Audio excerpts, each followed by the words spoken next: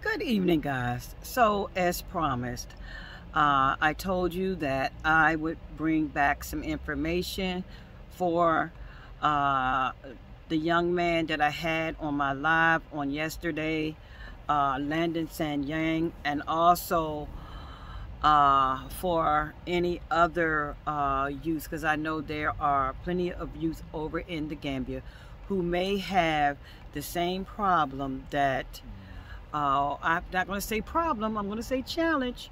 The same challenges that Landon Sang Yang have with finding scholarship money to help him with starting college. And I spoke with this young man, and it sounds like he has a bright future, but he needs a hand up. I told him to send me a recording and something from the college that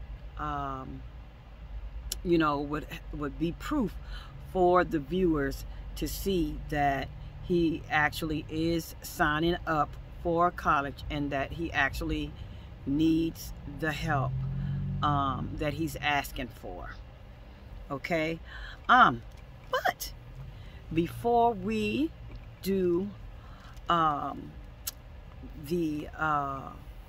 we put the recording along with the video together and post, I also wanted to share with you guys that I was a international exchange host mom. And what that is, for people here in the U.S., is you host students from all over the world. They come to live with you, and they come here to learn English or to go to college, and they stay with you. The programs normally give the students a stipend for them to stay with you, and also sometimes they give the host parent as well, depending on what program you're signed up with. They give you a stipend, to offset the cost for you hosting. So I thought that I would bring that to you guys' attention. If you guys are not going to, you want to help, and you don't know how, you have no idea how to help, those are also some programs that if you have a spare bedroom, because you have to have a spare bedroom in order for you to qualify for bringing students over to the U.S. for them to help them get their education.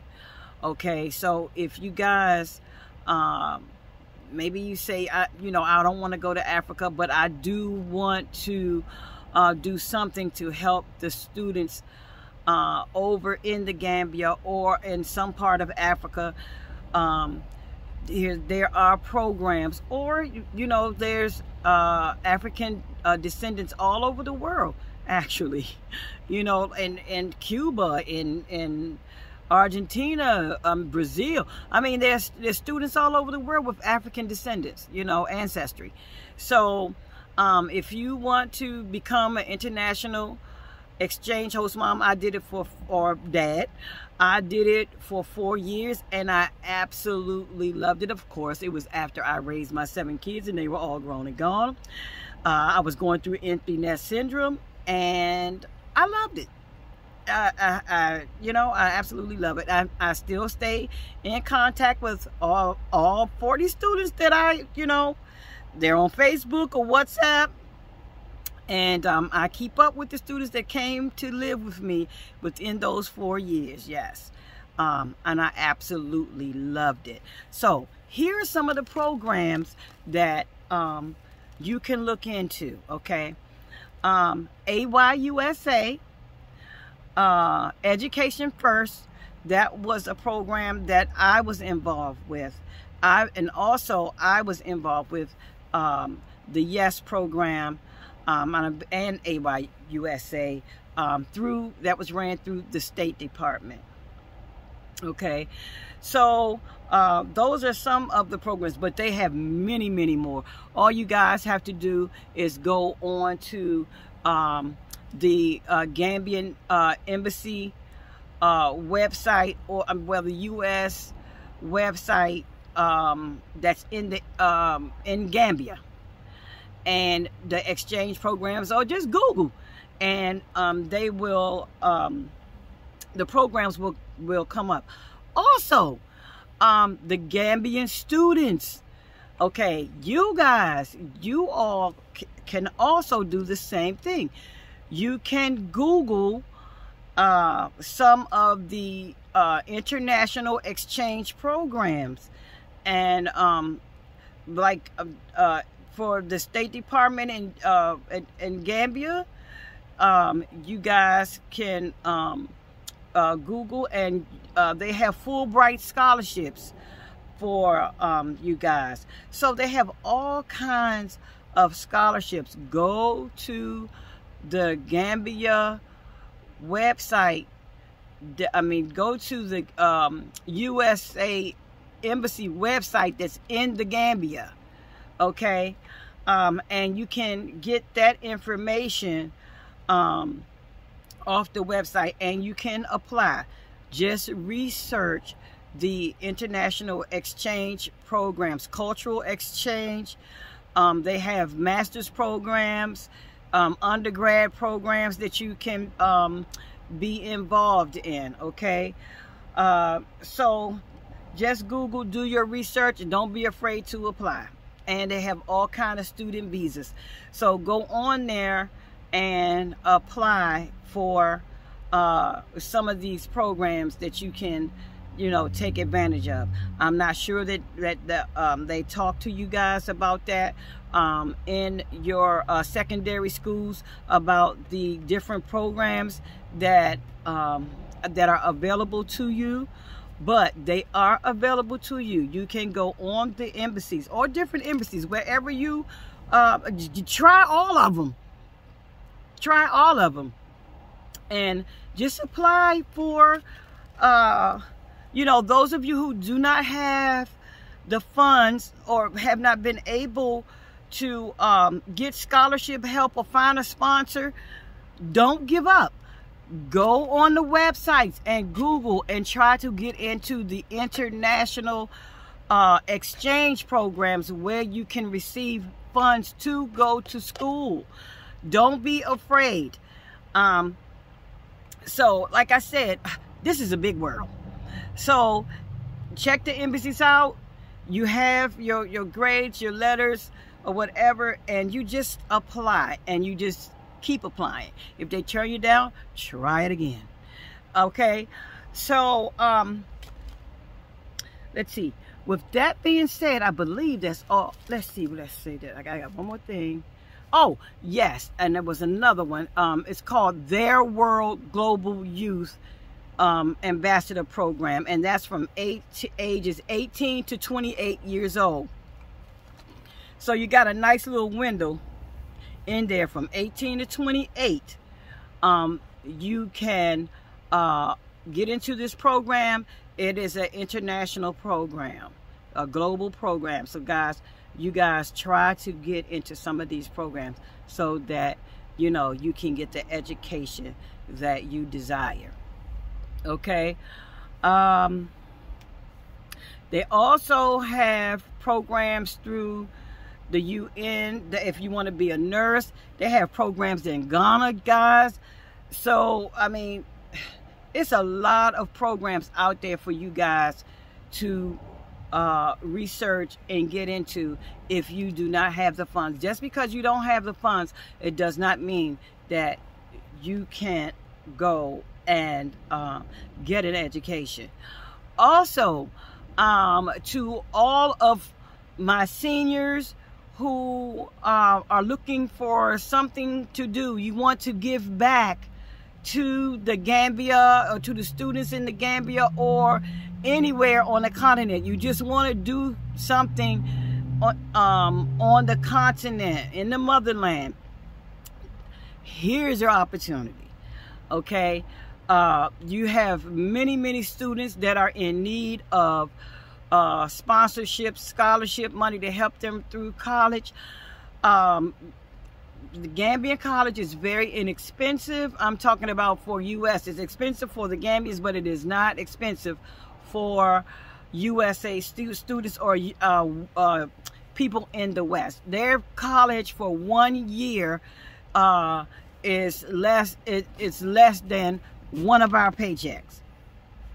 Okay, so the whole year I calculated yesterday was $700 for the entire year.